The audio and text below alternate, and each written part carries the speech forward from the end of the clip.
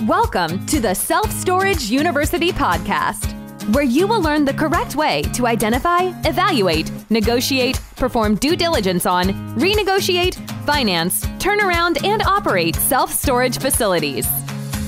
And now, here is your host, a partner in one of the largest real estate portfolios in the U.S. with nearly $1 billion of holdings, Frank Rolfe. You want to pave your roads, not be paving the way to being taken advantage of. This is Frank Rolfe with the Self-Storage University podcast. We're going to talk about paving and all of the many scams that go with paving. Let me start off by saying there's a lot of great paving companies out there. So I'm not saying that all paving companies are bad, that they're evil, that they're looking to take advantage, but there are a few out there who use some tricks, which happens so frequently you have to imagine is kind of part of the business model for those few contractors to take advantage of those who need to have things paved. So why do we need to pave things anyway? Why don't we just give up on paving? Well, the problem you have is, in the absence of paving for most storage facilities, you would just have basically dirt. The cars would drive over the grass, they would kill the grass, it would become dirt, and that leaves you to have a very dusty and very muddy surface to drive on. And no one really wants that, not when they're opening up their roll-up door and putting their things in. They don't want to have all kinds of dust and things going in there. So instead, what do? Well, you have some options. At the high end of the scale, you can put in concrete. Concrete's a permanent solution. It lasts forever, although you may have to fix cracks periodically. And then there's another option, which is to put in what's called road base or gravel. But the problem with that is it doesn't come off as looking fully finished, and it still has some element of dust and such that comes with it. But then in between those two things, you've got asphalt paving. And for some reason, all of your scams revolve around the paving. It doesn't happen with concrete. Doesn't happen with putting in more gravel or caliche on a road that's made of rock. It's all about the paving. So what are the things? What are the problems with paving that can get you in trouble? Well, the first trick that some contractors do is they quote the job not based on what the total dollars will be, parts and labor. Instead, they give you a quote based on how much it is per truckload of asphalt. They try and make their bid simply price per truckload of asphalt. But they don't tell you exactly how many truckloads it's going to be. That's left up as a mystery.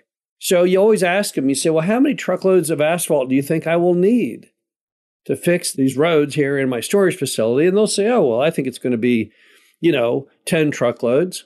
And then when you get the bill, it's 40 truckloads. And there's not a darn thing you can do about it because you agreed to such a stupid bid. You signed off on the idea that you were going to pay X dollars per truck without any guarantee of how many trucks you're talking about. So what happens then when you don't pay it? Well, he's going to probably sue you, slap a lien on your facility. You're in real trouble. So how do you fix that? How do you not fall into it's going to be X dollars per truckload? Don't accept bids like that. When the contractor says, well, I don't know how many truckloads it'll take, then say, well, you must not know much about paving if you can't figure it out. So no, don't accept that. A good paving company will give you a bid that is all bills paid, parts and labor, X amount. Sometimes they may bid it wrong. They may bid it, too aggressively, and they may lose money on it, but they stand behind that because the norm is that they do make a profit. But regardless of how many truckloads it took to get the job done, you're going to get paid or charged one price. So on that scam, that's all your fault because you didn't force them to give you an all bills paid, parts and labor final price. Now, another trick that some pavers like to do is to put in a whole bunch of change orders. So what happens is you sign the agreement to go ahead and get your self-storage facility paved. And what happens? Well, the bill comes in and the bill isn't X that you agreed to. You thought you had it down. You thought you had a price that included parts and labor, but now it's coming in maybe 2 times what you thought. And you say, what is this? We didn't agree to this. And they say, oh, yes, you did. When we got out there to do the job, your manager kept having all these additional items. Wanted this, wanted that, wanted more speed bumps, wanted us to put this curb and gutter, wanted us to do this, to do that. Well, you then call your manager. Manager, did you agree to this? And they say, yeah, I sure did. They just came to me and they said, hey, wouldn't it be good if we had more speed bumps? Wouldn't it be good if we went ahead and put in a curb and gutter system? And so I said, yeah, that sounds good. Not realizing that it was not in the bid, it was going to cost you money. And once again, you're completely stuck Because if you don't pay it, they're going to go slap a lien on your property saying that the manager was your agent and they agreed and therefore you're stuck. So how do you get out of that pitfall? Well, what you get out of that pitfall is that you put in the contract that no one can change anything to do with that contract other than you and in writing. So if the manager said, oh yeah, let's put in more speed bumps, well, that's not acceptable because you can't amend the contract unless it's in writing by you, only you, nobody else. Are they taking advantage when they do that? Of course they do. They go to the office all the time wanting additional items, knowing the manager will say, oh, I don't care, sure. So you got to stop them from doing that. And that's how you do that, is you put in the contract that that does not count. Manager can't approve a darn thing. Only you can approve it. And even then, so there's not a he said, she said later, that it must be in writing signed by you. Now, another thing the pavers do sometimes is they come at the end, after you agreed on everything, and they then say, oh yeah, and if you want us to do this, this will be extra. And that which would be extra was part of the original bid, you thought. So how do you get away from that? You got to make sure that everything to the umpteenth detail is identified in that bid. Some pavers want to just put on there, fix the potholes, put on the skim coat of asphalt, total price $12,000. That ain't going to work. Fix the potholes without identifying how many there are, that's not going to work. You want them to go out there and mark those potholes. Spray paint a big square around each of them. Make sure you understand every single item that they are going to be doing and that it's included in that contract. You cannot leave it loose like that. You'll think, well, we had an understanding. We talked about it. We knew what was going on. I walked the property with them. You think that's going to hold up in court? You have no record of that whatsoever. You'll say, well, we walked around, and they'll say, we sure did. But we only talked about those big potholes, none of the small ones. And how are you going to prove that that wasn't what was said? You're not going to be able to. So you've got to make sure that your bid from the paver is extremely detailed. We find that the really big companies, they typically always do that, is for their own protection as well as yours. It's that middle grade paver. It's not one of the big guys, not a really professional, trying to just slide some stuff in there that always seem to want to have the bids are very, very short. Professional, their contract might be 2 paragraphs long of detail.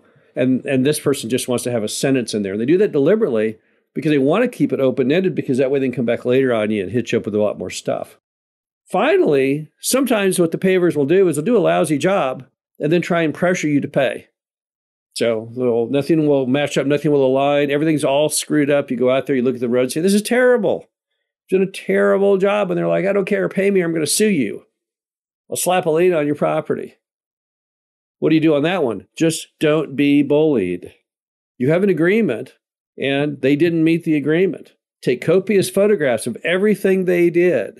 Get a statement from your manager in writing that says they did a terrible job. You got to stand up for yourself because they'll walk all over you if you don't. If they promised they would do something and they didn't do it, make them do it. If they did something and it wasn't any good, don't pay them until it's fixed. We've had standoffs before with pavers where they didn't, in the end, do what was agreed to. And rather than pay them, we say, well, we'll pay you, but only once you fix it. They also don't let them do things where they say, oh, well, pay me now and I'll fix it later. No, you can't do it. And don't let them say, oh, hey, pay me. I'm only a day away from done, pay me. Those really low-grade pavers, they'll just vanish on you.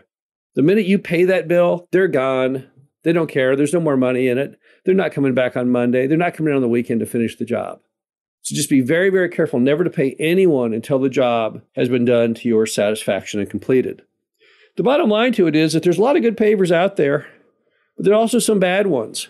These are some very, very common scams. If you talk to people who've owned a lot of properties over the years, you'll hear they've encountered all of these. So instead of the pitfalls, do those corrections I just talked about, and you should be able to escape those kinds of paving scams.